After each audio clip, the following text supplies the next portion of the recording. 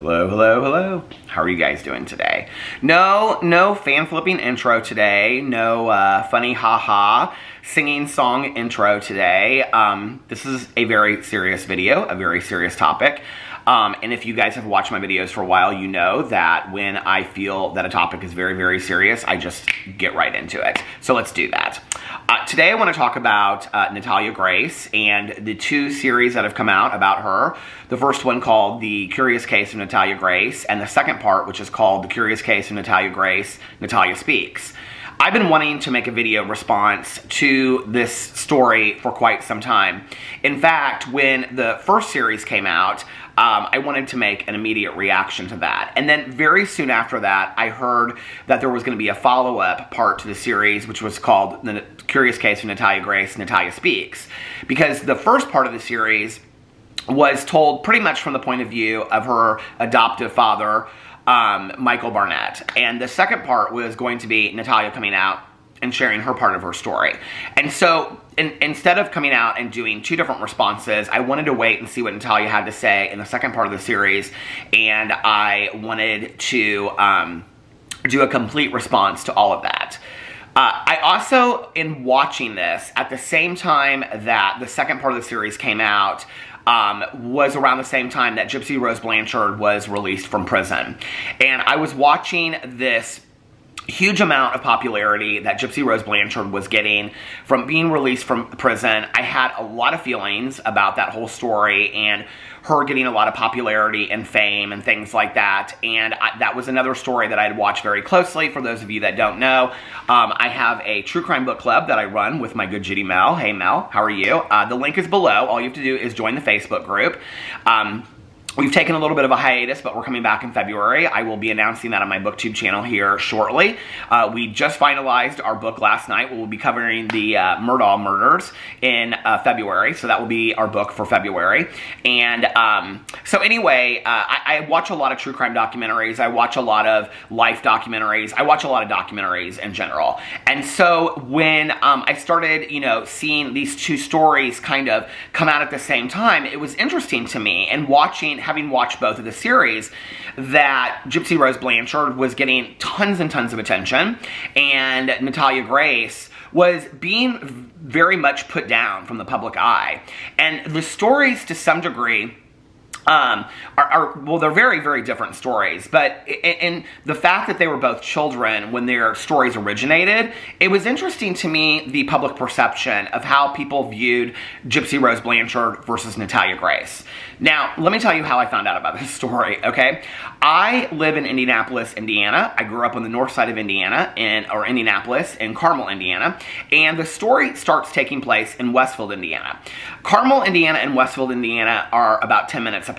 So where the story takes place, the majority of it, is about 10 minutes from where I grew up. My mother-in-law actually lives in Westfield, Indiana, probably about 2 minutes, like a 2-minute drive from Natalia Grace, in pretty much the same neighborhood that Natalia Grace lived with the Barnetts. And my cousin Caroline, who is in many of my videos and I talk about often, she lives probably about 5 minutes from where Natalia Grace grew up with the Barnetts. So when I heard about this story, and originally one of my friends told me to watch this, they said, oh my God, you have to watch this story.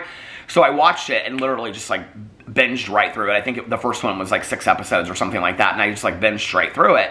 And it was so unbelievable to me, this whole story. And I was very much taken, in all honesty, too, like the public.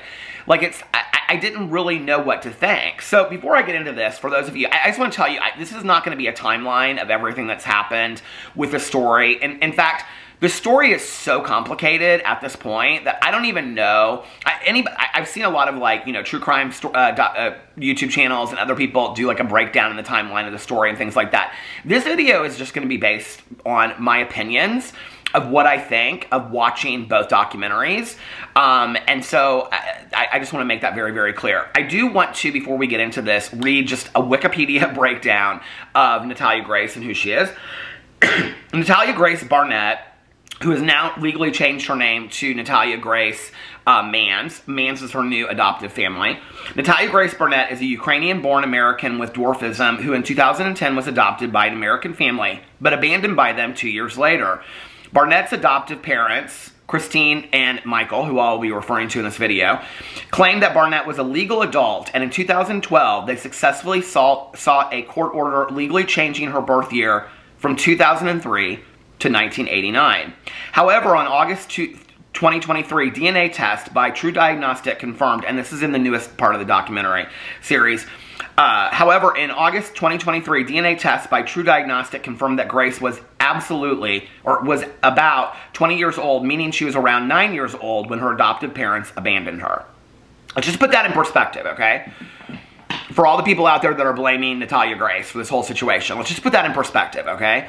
When her adoptive parents aged her up, okay, legally aged her up, with the help of a doctor who had very little interaction with Natalia Grace, when they aged her up, it relieved them of any responsibility, okay, which we find out is not necessarily true in the second part of the series. It released them, they thought, from any legal responsibility for Natalia Grace, okay? And so then you have a 9-year-old living in an apartment by herself. Let's just put this in perspective for a second, okay? My nephew will be turning 8 this weekend, okay? He is very age appropriate at 8 years old. I cannot even imagine, in my wildest nightmare, I cannot even imagine, okay, him having to take care of himself. Feeding himself, getting himself up, cleaning himself up, let alone the place that he lives in. Being completely, you know, self-providing for himself at 9 years old. I cannot even imagine that. His older brother is 11. I can't even imagine that for him. So let's just put that in perspective for all these people that are like, oh, Natalia Grace is evil, she's nasty, blah, blah, blah, whatever, okay? All these things. We need to really put this in perspective. She was 9 years old when this family abandoned her, okay? Now, what they found out was that due to her dwarfism, that they had more of a legal responsibility to take care of her, okay?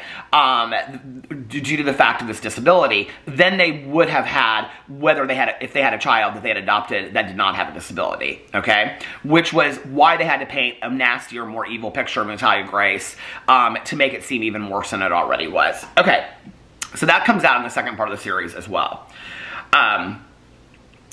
Meaning that she was 9 years old when her adoptive parents abandoned her. Barnett is the subject of 2 television series, the 2023-2024 series, The Curious Case of Natalia Grace, retitled The Curious Case of Natalia Grace, Natalia Speaks, for Season 2, and the upcoming Hulu TV series, Untitled Orphan Project, okay? So, I had watched both of these series. I have to say that in watching the first series, I didn't really know what to think. So it kind of goes in the first part of the series. I'm really going to just talk about the second part of the series because the second part of the series where Natalia speaks was really the one that baffled me the most, okay? When I watched the first part of the series, in all honesty, I did not know what to think, okay? They didn't talk about any mental health diagnoses in that series. They didn't talk about, you know, a lot. They tried to seek out, investigators sought out her birth mother in the Ukraine. They found her. There was kind of like non-definitive definitive evidence of like her actual birthday and things like that. They kind of actually glazed over it. And I have to say, one of the things that I think is so problematic about this documentary series in watching it, and like I said, I watch a lot of documentaries, okay? I probably, in my lifetime, have watched, I don't know, hundreds, if not hundreds upon documentaries.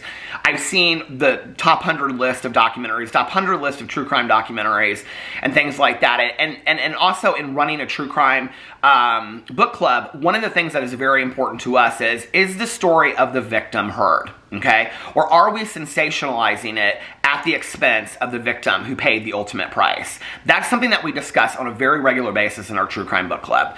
So whenever I'm watching a documentary, I'm always watching it as if, or thinking to myself, are the directors and the producers being objective to the point of view, or are they sensationalizing parts of the story to sell the story, okay?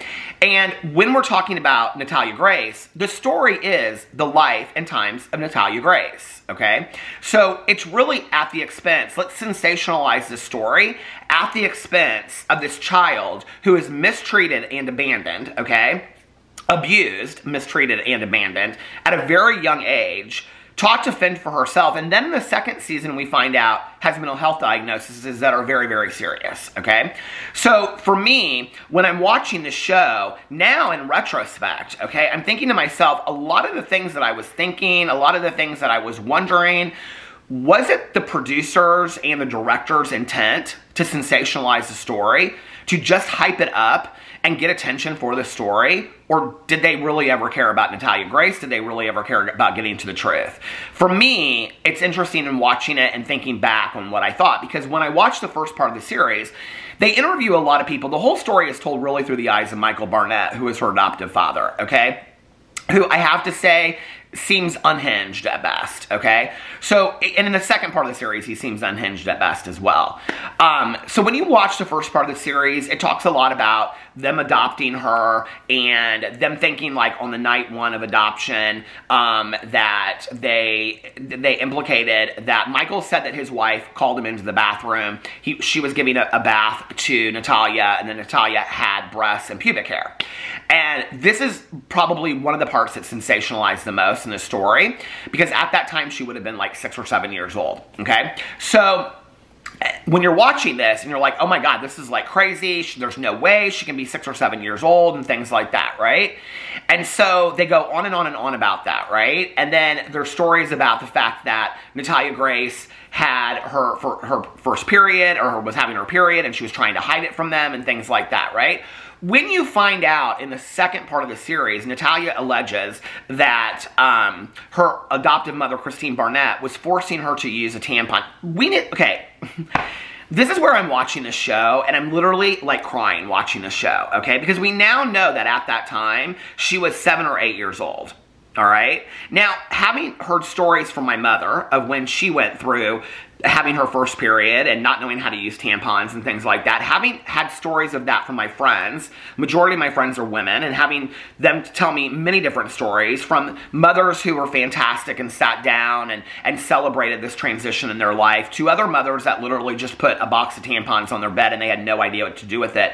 Let's just imagine for a second what it might be like to be 7 or 8 years old and being forced, okay, to put a tampon in your vagina at 7 or 8 years old. I mean, when we talk about the fact of, like, is Natalia an evil person, I think we're mispointing who the really nasty person is in this story. It's a really sick and twisted story, okay? And so, and Christine Barnett has apparently come out on Facebook. I will read this post to you in a second. Well, in a couple minutes, I'll read it to you. She's apparently come out and made some statement and said that a lot of this isn't true, right? But she basically addresses all the things that they talk about in the show. You know, I mean, there is going to be a third part to the series, because at the very end of the show, after they come out with this huge bombshell, they say the story continues or something like that. So apparently there will be a third part to the series. I'm wondering if the third part will be that Christine Barnett ever finally says her piece, because you don't hear from Christine Barnett, the adoptive mother, in 2 parts of the series. Now, I don't know about you, okay? But if I had written a book, okay, that garnered me $600,000 upfront money, prided myself on being a mother, had adopted a child, okay, left her to be abandoned. Who cares what the story is at this point that you tell, okay, or that you think? DNA diagnostic evidence proves that the girl was 9 years old when you abandoned her. Would you not want to clear your side of the story up? Would you not want to come out and share your part of the story? You're going to put a Facebook post up, okay? To me, that implicates guilt. That's just my opinion on that, all right? So when I'm watching this story, and you watch the first part of it, and all this happens, and Michael Barnett is like, I mean, it was like so much to even watch him in the show. You kind of bought, well, I kind of bought into the hype of the show, okay? Not to mention, they used several neighbors that Natalia Grace would go to their house, and she would do things like just show up out of nowhere, okay, and just like want to talk to them. And then when she moved in this apartment in Westfield, when she was 9 years old, okay, she would just show up, she would go to people's houses, things like that, right? Okay. They also implicate at that point that Natalia Grace, one of her neighbors who holds her ground in the second part of the season, or series too, implicates that Natalia Grace was sexually inappropriate with kids in the neighborhood, was even sexually appropriate with men that lived in the neighborhood. Now, what's important to remember about this, okay, is that at that time, Natalia Grace would have been 9 years old, okay? So you're not talking about a 25-year-old woman acting this way. You're talking about a 9-year-old girl, okay? Now, what we know about sexual abuse, which they lightly glaze over in the second part of the series, okay? What we know a lot about sexual abuse today is that many times that leads to people being exposed to sexuality at a very young age, okay? So if that were part of Natalia Grace's history, her having inappropriate conversations with people or whatever at 9 years old would to some degree make sense if she had been exposed to that from a young age, all right? But they choose to glide over that part in the second part of the series, okay? They choose to glide over that part and leave it stand that Natalia Grace, because they want to sensationalize the story, to let you continue to speculate, well, really, is it really Natalia Grace that is that horrible of a person? So when I watched the first part of the series, they have a lot of neighbors, a lot of reputable neighbors, right? That just seem like good people, good family people. This one woman who won't let her daughter be around Natalia Grace anymore. Natalia confronts her in the second part of the series, and the woman basically has nothing to say. She's like, well, I just believed Christine and things like that. I mean, I just can't even imagine if I were in that position and I had done what this woman did. I think that I would just be like bawling my eyes out and being like, Natalia, I let you down. Like, I should have called the police. I should have speculated. I should have always been for the children. To me, it is so baffling watching that scene. The woman literally has very little emotion, okay? You have children. Your child was friends with this girl. And yet you were okay with her going to live in an apartment in Westville because you believed that the mother said she was 20 years old at that time, okay? You thought that was okay. You never once questioned it. I mean, it's baffling to me. And it makes me think back on when I grew up, okay, on this cul-de-sac in Carmel, Indiana, with fantastic parents. I've talked a lot in my videos about being bullied in school for being gay and being bullied extensively about people, but that never happened on my street, and I've shared that story as well. And I don't know if that's because the parents were friends with my parents or they felt for me or whatever, but no kid was ever cruel to me on the street or bullied me for being gay. They always included me in things, right? And I can remember going to eat lunch at the neighbors' houses, and I can remember going to have dinner and sleepovers at the other neighbors' houses and stuff like that, right? And they cared about me and they cared about my mother when she became a single mother. They cared about us as a family. I can't imagine, okay? I mean, I grew up in an era where if you were out on the street and you like yelled at somebody, like your neighbor who was a good friend of yours to your parents, okay, would say, Peter, you don't speak that way to, you know, I'm gonna have to call your mother. So the fact that you have all of these adults involved in this situation that could care less about Natalia Grace, right? It makes me really speculate, and they kind of glide over this in the second part too. Natalia insinuates it a little bit, but it really makes me wonder how much of their hatred towards Natalia Grace, she talks about it with Christine Barnett, and she talks about it with Christine Barnett's friend, one of her friends, but she doesn't really talk about it with the neighbors. I'm wondering how much of it is about her, is about all of these people's, I don't know, their ignorance or their outlook on people with disabilities, especially little people. Now, I've done a video on this channel with one of my dearest friends. She's been one of my best friends since I was 18 years old. Her name is Allie, and she prefers to be identified as a little person. And she has been on several TV shows. She was on a Bravo show called Freak Show. She was, for the whole running of the show, she was on Little Women LA. She's been in several movies. She was a stunt double in I Am Legend for Will Grace, or Will Grace's child in the movie. She's been done extensive shows, things like that, and she's done a video with me and we talked about it. She's also done a lot of YouTube videos and things like that. So, you know, I have talked to her a lot through the years. She lives in California now, so we don't talk on a much regular basis. I just got to see her in May for a while. But, you know, I have talked to her extensively through the years of people's, how they look at her and how they, you know, like she drives a car and people are like, how do you drive a car, you know? And it's like this whole, I think, impression that people have, you know? And I think the idea of Natalia Grace, you know, and her identity and things like that, that a lot of what was going in to people's perceptions of Natalia Grace being an evil person was that she had dwarfism. And I have to believe that that's a huge part of it.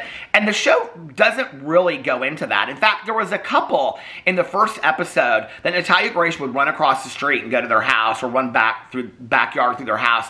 And they were the ones that really convinced me the most, because they were a very well put together family and things like that. And they would say that Natalia Grace would call and be like, are you coming home? Can I come over? And whatever. Natalia Grace didn't feel safe at her home. Now, let's put this in perspective now, right? Like, I wish I would have interviewed that family for the second part. They did not, okay?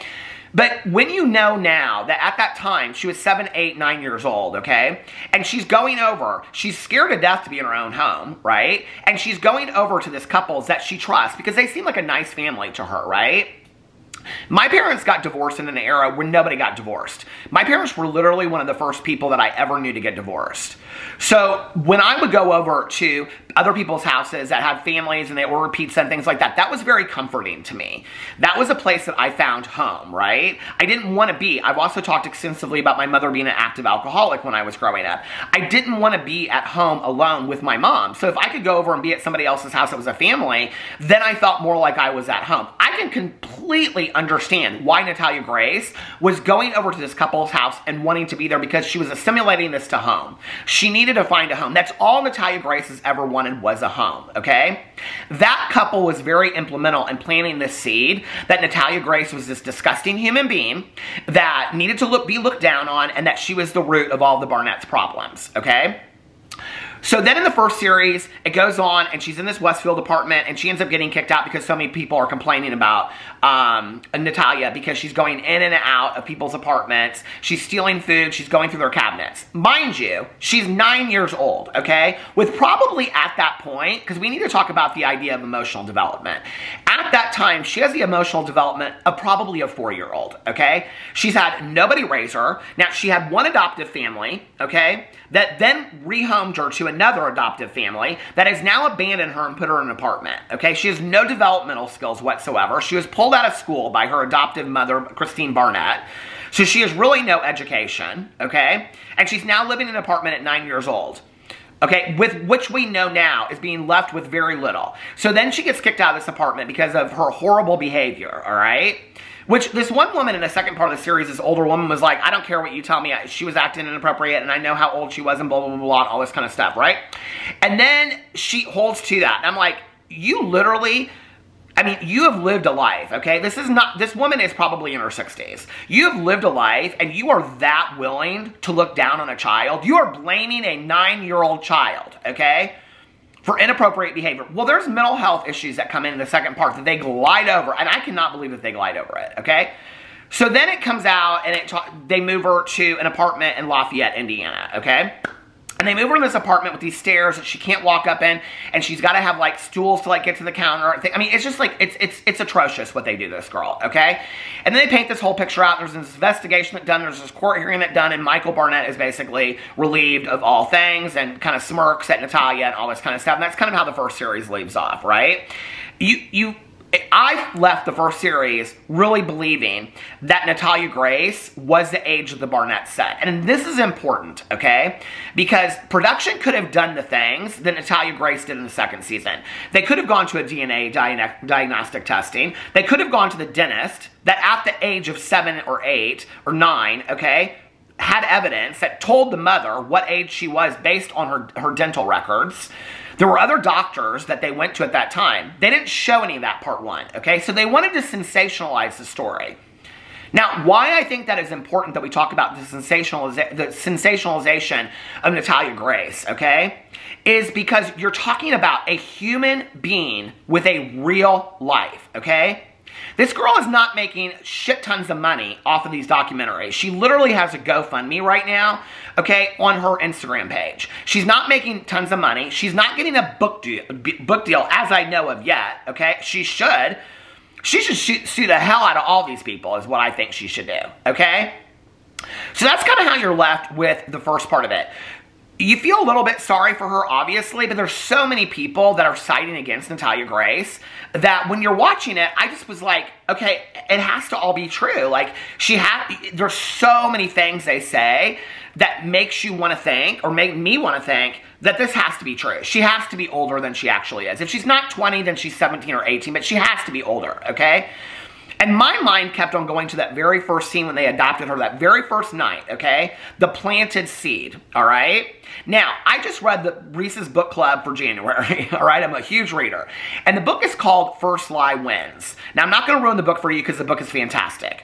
But the whole idea of the first lie wins, which is the title of the book, and this is shared early on in the book, so this will not ruin it for you. It's not going to spoil anything about the book.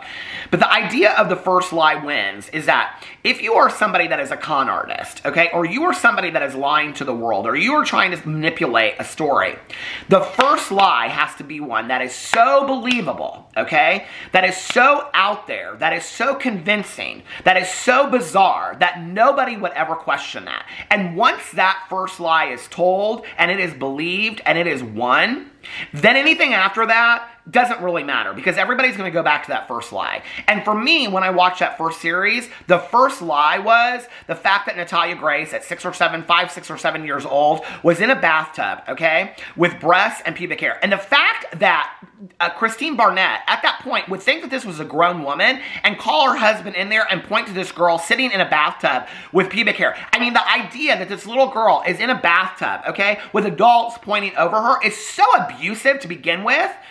You know, when you think back on it, it's like the first lie won. You know, it's like unbelievable to me, right? So then the second season comes out, and I'm like, so I'm in Mexico when it comes out, okay? And I'm like dying to watch this show. And so when we were coming back on vacation, I'm like, I talked to my friend Nikki, who's part of the book club. Nikki had watched the whole series. She's like, you're gonna die. And she's like, when you see the last 30 seconds of the show, it's just like unbelievable, right? So we're sitting on the tarmac ready to take off, and I'm like getting ready to watch 1,000-Pound Sisters and Vanderpump Rules and all this kind of stuff. And I go in, and I literally just like real quickly, I download all the shows. Okay, there were 6 episodes in the second part, I think. So I download all the shows, and I watch it, and then I came home and I finished watching it, I think, the next day or something like that. And I just was blown away by the second part of the series. So the second part of the series is that now Natalia Grace is living with her new family, okay? This pastor and his wife, and their last name is Manns, M-A-N-S, and she has this great home with them, and they love her, and they've allowed her to be a teenager and grow up and things like that, right? And they love her. And so I'm watching all of this unfold, and then she confronts Michael, and Michael goes crazy, and he's like, I can't do this, all this kind of stuff, and he's comparing her abuse to the abuse of that he received from Christine Barnett. And I'm like, okay, wait a second, all right? You are a grown man in your 40s, all right? And you're comparing the abuse that you suffered to a girl that literally suffered at the hands of your wife, okay? Was emotionally, physically, verbally abused, neglected, and abandoned, all right? Oh, but wait a second. You are a grown adult that also engaged in those things and also sat there and were complicit to it because you never put a stop to it. And I'm sorry, there are some things that I just don't think I'm sorry are good enough for. And being complicit as an adult, sitting by and watching that abuse occur is not good enough for me, okay? I don't give a shit about your sob story. I don't care. And the thing is that Michael Barnett thinks that he's kind of like double jeopardy. You know, like I went to trial once and this can't affect me. Well, that's not necessarily the case when you talk about civil suits. And more evidence has come out now. So Michael Barnett, you might be eating your words. Just want to say, okay? So I want to go through my notes because I have extensive notes about this. But the first thing that I wanted to say in this before I get into it, this is a lot that I put this note at the very beginning.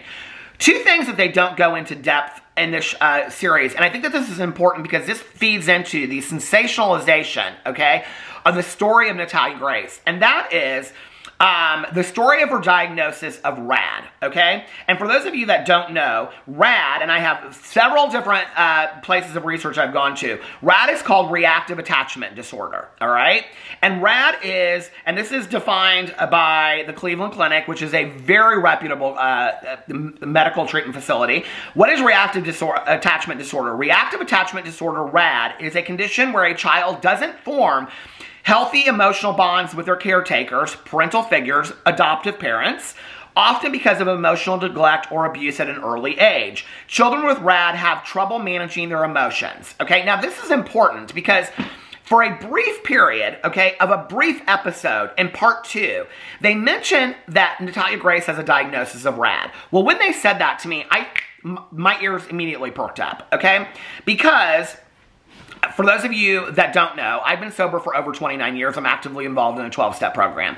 I have many friends of mine that have a diagnosis of RAD, okay? Friends of mine that grew up in the foster care system, friends of mine that experienced extreme sexual, emotional, verbal abuse at a young age, friends of mine that were neglected at a young age, friends of mine that grew up in crack houses and drug houses and things like that, okay? That have been diagnosed with RAD, all right? Now, there are treatments for RAD, but it's something that you carry through adulthood, okay? It's very, well, the symptoms and the diagnoses are completely different, so I'm not going to compare on that. But similar to borderline personality disorder, there's not really ever good treatment for it. Like, it's something that... My camera stopped. I was at the 30-minute mark. But much like borderline personality disorder, which we don't talk about this part of it much when we talk about it in the public eye, is that similar to borderline personality disorder, there's not great treatment for it, okay? And any clinician will tell you this, that it's kind of something, there's things that you can do to maintain it, but there's not great treatment. I mean, it's not something where if you do this treatment that it'll be gone. It's something that you live with for the rest of your life, okay? And there's actually RAD in adults as well. So I want to go in here and I want to read you some of the other things that I have on here, okay? Adults with RAD often have trouble with complex emotions like trust, compassion, remorse, and empathy, making it extremely hard to develop healthy adult relationships. If not treated, RAD can have a negative impact on a child's physical, emotional, behavioral, social, and moral development. Children with RAD generally are at higher risk for depression, aggressive and or disruptive behavior, which is a lot of what we see in part 1 of the Curious Case of Natalia Grace, okay? And I think that that is important when you talk about this, because two of the things I think are important they just kind of glide over and don't really talk about. In fact, the second part they don't talk about at all is that they don't really talk much about our diagnosis of RAD, okay? Now, you have attorneys in this show, you have medical professionals in this show, you have this person, this woman that's like kind of narrating the whole show and everything like that, but she talks about the RAD diagnosis, but you don't really ever have a therapist sit down and say, this is what RAD is, this is how it happens. It happens from a lot of people that are adopted, not all, but some, that are adopted, that grow up in chaos, or that grow up in the foster care system. Especially, we have heard a lot about RAD being from cases of people that are adopted from foreign countries like Russia, that are in orphanages before they come here.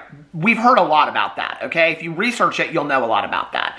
So the fact that they don't have anybody sit down, did I miss that episode where they did that? Because they are constantly reaching out to experts. Did you have a expert that talked about Natalia? You talked about Natalia Grace's diagnosis of RAD, and she talks about it briefly, but did you ever go in and have a therapist sit down with Natalia Grace and talk about her diagnosis of RAD at length? You have an FBI agent, you have a therapist at one point that comes in, but the other thing that you don't do is you don't show the extensive therapy that Natalia Grace has gone through at this point in her life. In fact, I don't even know, having watched both series, if Natalia Grace has gone to extensive therapy. You would think that a girl that had been in 3 adoptive homes, okay, had been in an orphanage in Russia, had experienced abuse in the orphanage, okay, had been given up by her adoptive mother that now is reaching out to her and she doesn't want any part with, that had suffered neglect, abandonment, possible alleged sexual abuse, physical abuse, emotional abuse, and verbal abuse, might have a need to be in some kind of extensive therapy. Now, I don't know if Natalia has refused that or not, but they don't talk about that at all, okay? You would think that they would at least say Natalia was offered therapy and she refused it, okay? But they don't go in and talk about that. No, we continue with this story of Natalia is this horrible person, right? So I go in and I watch this documentary, and so first of all, this attorney of Michael Barnett, it's very interesting to me. This attorney for Michael Barnett that constantly, and I know that he has, client privilege, confidentiality and things like that, but has a lot to say about Natalia Grace, okay? So you're an attorney defending this man, which I totally understand as an attorney's point of view, but indirectly putting down a 9-year-old child, okay? A 9-year-old child. Interesting to me. That's interesting to me. That you have an attorney on camera putting down a 9-year-old child. So at the beginning of this, Natalia Grace sits down and meets with Michael, okay? Her new adoptive, or soon-to-be adoptive father, who is a pastor, is there as well. This man's pastor. And Michael Barnett she asks him something and he starts losing it, and the pastor says something to him and whatever, and then Michael storms out. It's this huge production, okay, of like, let's have all the attention of Michael Barnett. He gets in his race car and he speeds off and all this kind of stuff, and the attorney says that the father pastor's speech was unusual to say the least. And I'm like, unusual to say the least? Like, he's protecting Natalia Grace at this point, right? Thank God somebody's protecting Natalia Grace, because apparently none of these adults, including the production team, gives a rat's ass about Natalia Grace, okay? Then it goes on and it talks about how Christina's now had, Christina's now had 2 series to come out and talk. It goes in and talks about this pepper spray for not knowing high school math. She was 7 years old, okay? Natalia Grace alleges that at 7 years old, she was told to be doing these math problems, these high school math problems, because the backstory is Christine Barnett had believed that she turned her son into a genius. Okay, he ended up going to college early and all this kinds of stuff. He's in the first part of the series, he's not really in the second part of the series, except for one scene where they reference it. And his story is equally as sad, okay? You can tell, I mean, well, I wouldn't say equally as sad. This kid has gone through it though, too. You can tell. So she believes, Christine Barnett believes, that she has turned her son into a genius. So she writes this book, okay? Much of the alleged information is that Christine Barnett wanted to adopt Natalia Grace so that she could turn her into a genius, and then it would go and she could prove that she could turn somebody into a genius, okay? When she realizes that that's not the case, there's no point for Natalia Grace to be around anymore. In fact, Natalia Grace is a burden to her, okay? So she is having her do these high school math problems. Natalia Grace is 7 years old, okay? There's no way she can do high school math problems. So the fact that she can't do them, Christine Barnett, allegedly, per the words of Natalia Grace, pepper sprays her on her face. Now, I can't imagine at 51 years old being pepper sprayed in my face. I never have, thank God. But I can't imagine at 7 years old being pepper sprayed in your face and being told that if you, like, it's going to continue if you don't, I mean, it's unbelievable to me, right? Then Natalia goes on to say that she wonders if they didn't want her because of the surgeries and the long recovery process. And so I'm sitting here and I'm watching that and I'm thinking, you know, it's interesting because it's this complex situation of this child that you have, that she's at 7 or 8 years old wondering if they don't want her because she has to have all these leg surgeries and things like that due to her dwarfism. And she's wondering at 7 or 8 years old if they don't want her because of the surgeries and the recovery process. That's kind of a complex thought, right? For a 7 or 8 year old, I don't know that I would have thought that at 7 or 8 years old. I would have thought, am I not lovable enough? What's wrong with me? And you can see that Natalia Grace carries that through her entire life, right? So at 7 or 8 years old, again, she already felt unwanted. So you have a child that was given up for adoption, lived in an orphanage, came to the United States, given up by one family, and now she's in another family that doesn't want her.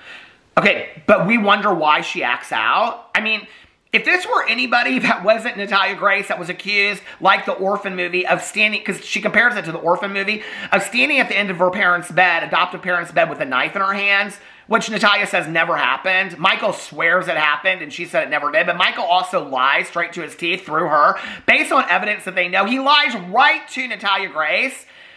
And they never step in and say anything about it. They just let him get away with his lies. I'm like sitting there and I'm watching this. I'm like, this is baffling to me, okay? That the production team is not questioning more. They question Natalia. They question these other people, the doctors, but they never put Michael Barnett on the spot and question him about the lies that he says to Natalia Grace. They just let him get away with it, right? It's so sad. And you can also tell at this point that Natalia Grace also, like when she's sitting down with him, she seeks love and acceptance so bad from anybody that she just, like, she's buying into the story that Michael Barnett is giving her, number one, because he's a master manipulator, but number two, because she just wants some kind of acceptance to make this period of her life make sense to her. It's so sad, you know? Then Michael playing the victim, he's so bizarre. I mean, he's literally like an unhinged child. It's like, I'm sitting there watching it, I'm like, you need to grow up. Like, seriously, you need to grow up. Then she says something about Christine convincing her at 7 that she had had her period. I mean, this is like so much more bizarre than the first season that came out. You know, I mean, it's like all these different things we're finding out now about what really happened in the home. And I'm thinking to myself, okay, which this is interesting to me, that we have a international documentary series where a girl is talking about the fact that her mother, okay, her adoptive mother, which was her mother at that time, is forcing her to use a tampon at 7. Is that abuse? I'm just asking. I'm pretty sure that's abuse. Is that not? Like, if that happened on your street and you heard about it, would you not believe that that was abusive? I mean, it's unbelievable to me that people, like, are still like, oh, Natalia Grace is the bad one and all of this, right? All these neighbors said things to Natalia, like, said it like wanting to set that... Okay, oh, this is the thing I was going to say.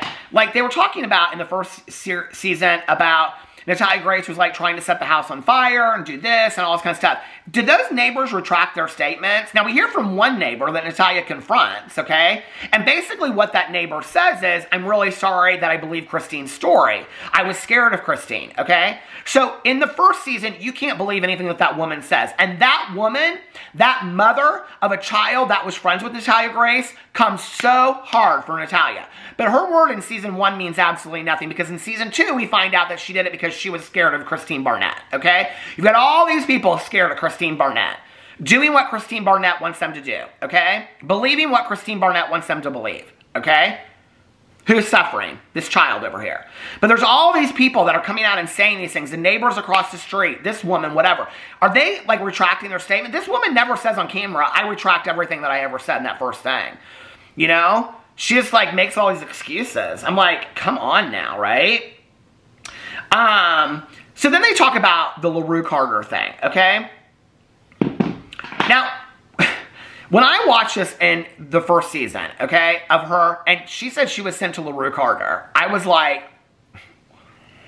I don't think you really understand this unless you live in Indianapolis, Indiana, okay? And I don't even know that a lot of people in Indianapolis would know this, all right?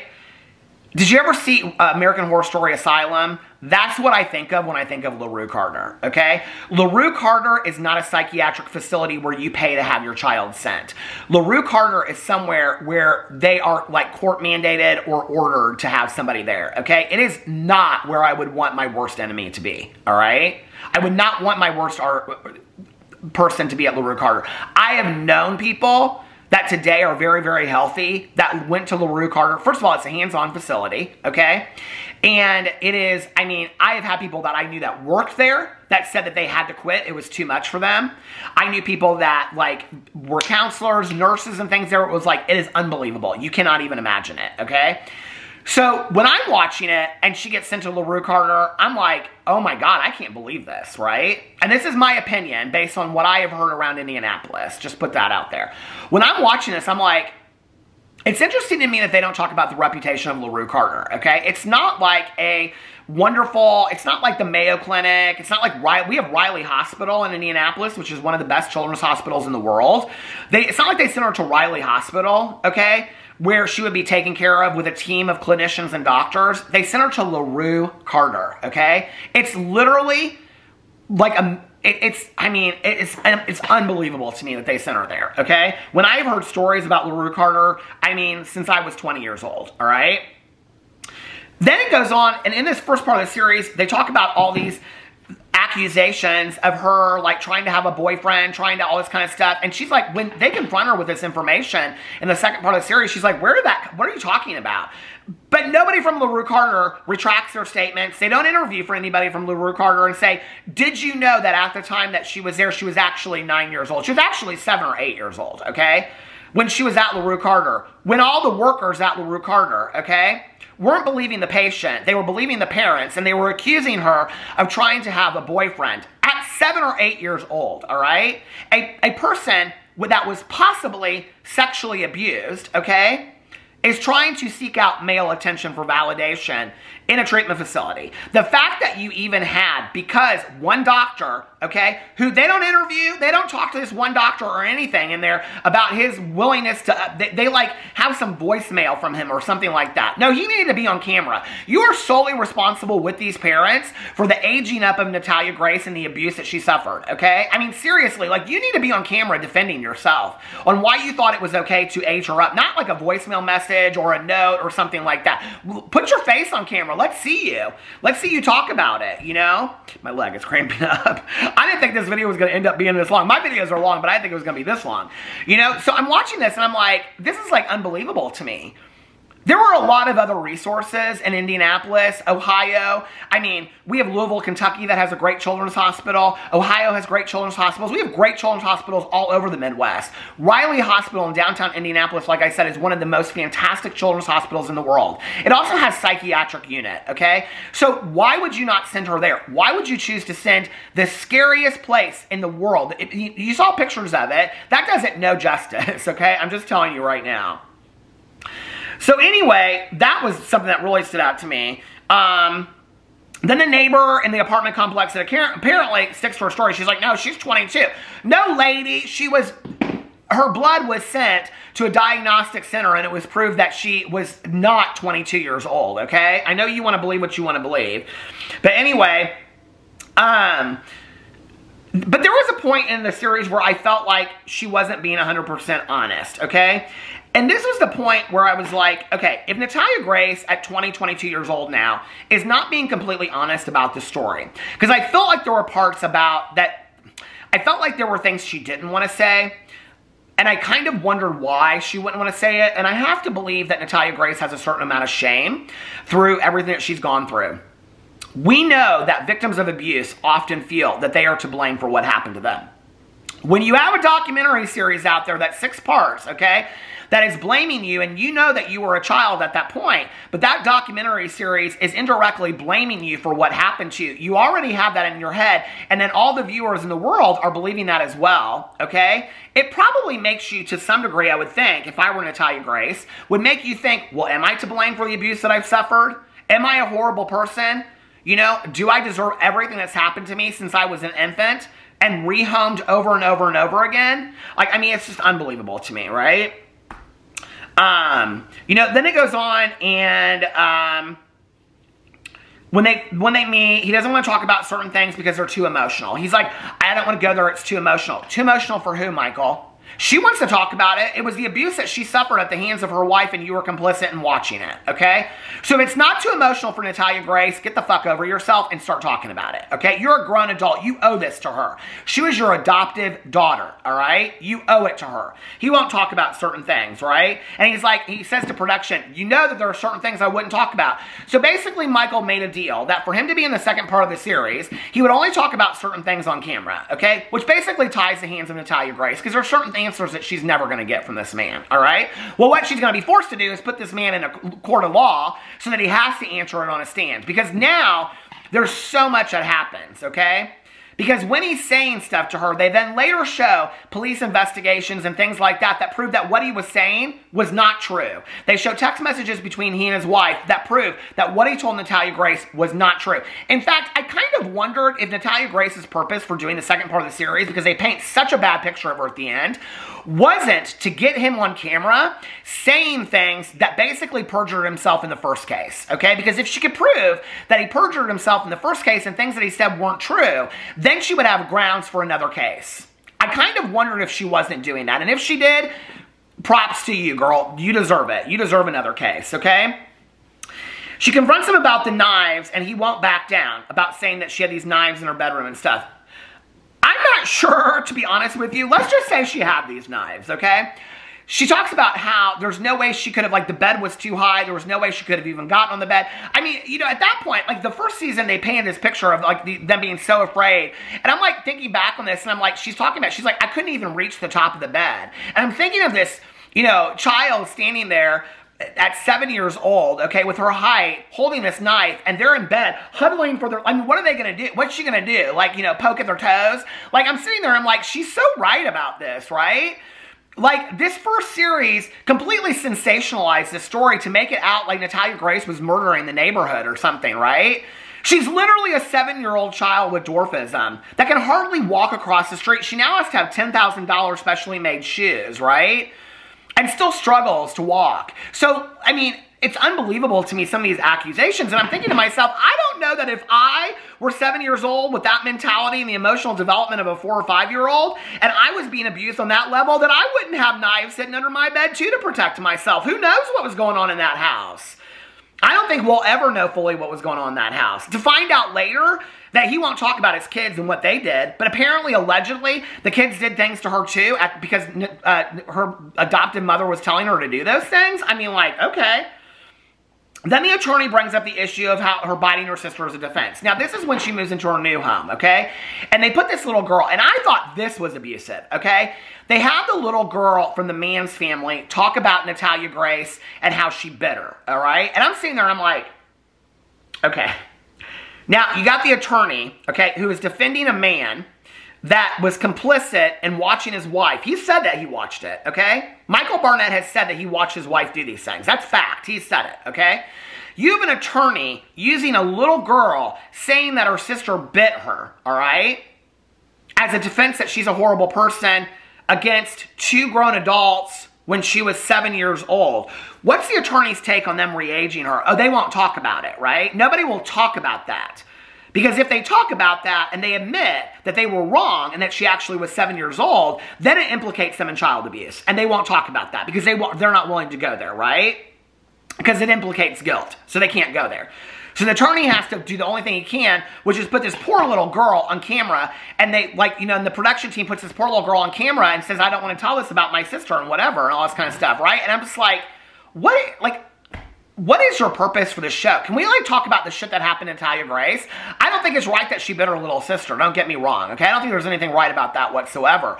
But why are we continuing to paint this picture, all right? Not to mention that if they had gone in and talked about her diagnosis of RAD at any extent, okay, it might make sense why she was disruptive, why she was angry in this new home where she was looking for validation. Was it she was jealous of her little sister? Was it that she was angry she wasn't getting all the attention? Because those are things that my friends that have RAD have told me that they felt when they were in foster care homes and things like that. Would it have made more sense of maybe why she acted out? Or is it just used as another piece of evidence to paint Natalia Grace as a horrible person? And I think that that's the intent of the series. What else did I say? So this attorney, that his client self-admitted that he witnessed her against child abuse and never reported it or stepped in because he was afraid of losing his kids. But here's my thing. I've had so many friends of mine that have been adopted in their lives, that, and I've known so many people that some have found their adoptive parents, some have no desire to, but see their adoptive parents they're like, those are my parents, okay? It's not about my biological parents. Those are my parents. That has been the consistent story I've heard from almost every person I've ever known in my life that is adopted. So Michael Barnett wouldn't step in to protect Natalia Grace because he was afraid of losing his children. Was it Natalia Grace's child? What you implicated yourself in, Michael, was you never saw Natalia Grace as your child. So if you never saw her as your child, and Christine never saw her as her child, and her brothers never saw her as their sibling, what was Natalia Grace to you guys? A purpose to write a book? I don't understand, okay? But you admitted that yourself, Michael. You said you were afraid of losing your kids. Were you afraid of losing Natalia Grace? Because she was your child too, right? It's disgusting to me, right? For all the parents out there that have adopted children that are amazing parents to this day, the fact that you, in your own words, never saw Natalia Grace as your child is disgusting.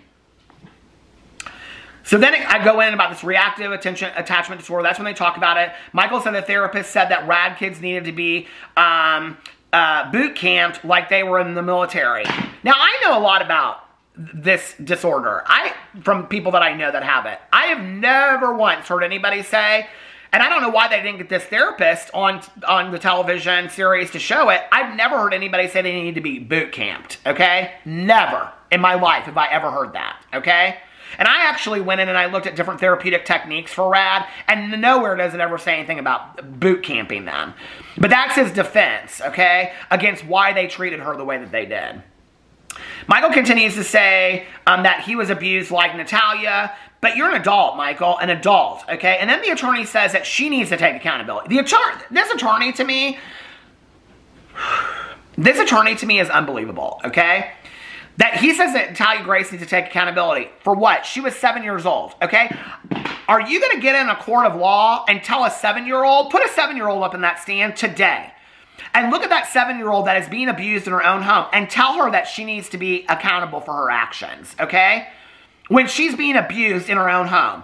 That to me is like unbelievable to me. That any adult, let alone the attorney of this man, that his defense against this man is that Natalia Grace, at 7 years old, needed to take accountability for her actions. Okay, we're not talking about a child stealing cookies from the cookie jar. We're not talking about a child having a fight with their sibling. We're not talking about a child, calling their mom or dad a mean name. We're talking about a child that was being physically, emotionally, verbally abused, neglected, and abandoned. Okay?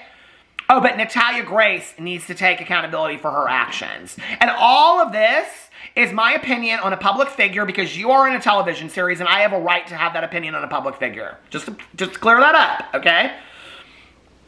This is not a documentary about the divorce of Michael and Christine and missed dates and dances, because he goes in and he talks about, well, he missed dances and he missed this. And I'm like, girl, this is not about the breakdown of you and Christine and the divorce of you and Christine and what you missed out on. This is about Natalia Grace and the abuse that she suffered, okay? And I feel bad that he missed on those things, with his own kids. But your participation in the abuse that occurred is why you missed out on those things, right? Okay, Michael is still making excuses instead of taking responsibility, like his attorney thinks that Natalia Grace should be doing, but she was a child, right? But Michael can't take accountability. Now, I know you're not going to come out and talk badly about your client, but if you're going to be used as an expert opinion in a TV series, either don't say anything at all, or say, and Michael also needs to take responsibility. But you can't say that because you're defending him, right? So then they shouldn't have had him in the series at all. They shouldn't have had the attorney in the series at all, right? But that was more just to sensationalize the story that Natalia is a bad person, all leading up to the last 30 seconds of the series, all right? Michael says he's sorry, but he continues to act like a child. She forgives him. She prays over him. This part to me was like, she has more empathy for him than he can have for her with the situation that she's gone through. I'm like, the only thing he says is that there's this cross that has her name on there that he saved. And I'm like, girl, who cares about that fucking cross, okay? How about how you treated another human being, how you continue to treat another human being, He says forgiveness is good. Forgiveness wipes it all away. It was interesting to me when he says this. He's like, forgiveness is good. Forgiveness just wipes it all away. I love the definition of forgiveness that says that forgiveness is accepting that what happened in the past happened. Not that it was okay what happened, but accepting that it happened. And what are you going to do so that you are not held hostage to the past, okay? Natalia Grace forgiving Michael Barnett is so that she can continue to move on. It's so that she can continue to live her life, okay? Forgiveness is usually for the person forgiving somebody, not for the forgiven. Just to make that very, very clear, okay? It's so that she can move on with her life. Doesn't mean she's going to forget what happened. It's that she's forgiving him. Because she doesn't want to live with hatred and resentment in her heart. You can tell that, So then, okay, it goes to the very end of the show. And it says 6 months after production, the adoptive parents reach out to production. And that they say that they are done with Natalia Grace, okay? But then it says Natalia's story will continue. The father says on the phone call that they play that something is not right with her, okay? Now, here's what's interesting to me. That had they played more into it, and maybe they will in the third part of the series, had they talked about the therapy that they had gone through, the family therapy that the new adoptive parents gone through. They show extensively the court proceedings of the mom saying, I'm your new mom, and the dad crying because he's her dad, and her being so excited about being adopted in the courtroom and all this kind of stuff. They go and extensively show all that, right? Was there any family therapy that occurred? They didn't never reference that or talk about that. Maybe briefly.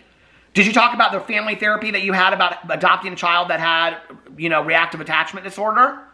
Of what that looks like in adulthood? Of how you cope with that in a family? Did you guys ever talk about that? Or did you just call production 6 months later and say, well, we're done with her? Which now it's coming out on social media that they're taking pictures with her. So now is this family adopting her for the hype? Is it another family that's using Natalia Grace so that they can be part of the third part of the series and paid for whatever they're part of, paid for all of this? When people that are objects of documentaries usually are not paid to begin with? Is it the notoriety that they're getting off of all of this? That they're the saviors that are coming to save Natalia Grace, but in the last 60 seconds of the whole series, you say you're done with her? The whole situation is just so sad to me. And I put on here that at the very bottom, I put, this is a video for people who have watched the series. You know, I'm not, like I said, I wasn't going to go in and talk about the history of all of this. And this is just my opinion about all of this, right? But when we are living in a world, I'm not a big believer in coincidence in life, okay? I'm just not. And I'm sitting there as somebody that covers pop culture issues and is very interested in pop culture issues. And I see that Gypsy Rose Blanchard, okay, who had a mother that had, you know, Munchausen by proxy, that abused her, that she is being lifted up. And the defense is that the only option that she had was to hire somebody to get rid of her mother, okay? And she served her time in prison. Now, I said in my video the other day, she did her time, let her go live her life, okay? Do I believe that she deserves popularity over that? No.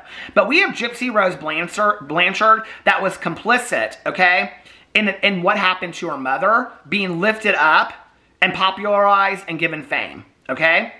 We have Natalia Grace, who murdered nobody, had stories made up, and has been given a horrible reputation when she was a 7-year-old child, abused, neglected, abandoned, okay? And yet she's continuing to have to defend herself. Go look at their social media. Natalia Grace has very, very little. Gypsy Rose Blanchard is on... My camera stopped again. Natalia Grace has very little. Gypsy Rose Blanchard has social media on a huge level, okay? In fact, came right out of prison and started her social media, okay? Has a book that's coming out, has a new series that's coming out about her, you know? And so I'm wondering why, as a society, we look at these stories differently, you know? Natalia Grace is a horrible person because she stood at a bed that she couldn't even reach the mattress on with a knife in her hand in a home where she was being horrifically abused, neglected, and then finally abandoned to 2 separate apartments when she was 7 to 9 years old to fend for herself. But she's a horrible person, and we continue to engage in this story, okay, at the expense of the sensationalization of production, but Gypsy Rose Blanchard is lifted up. I'm baffled. I'm baffled, okay? But if we're going to watch the story of Natalia Grace unfold, and I will continue to watch it because I want to see what production does with the next part of the series.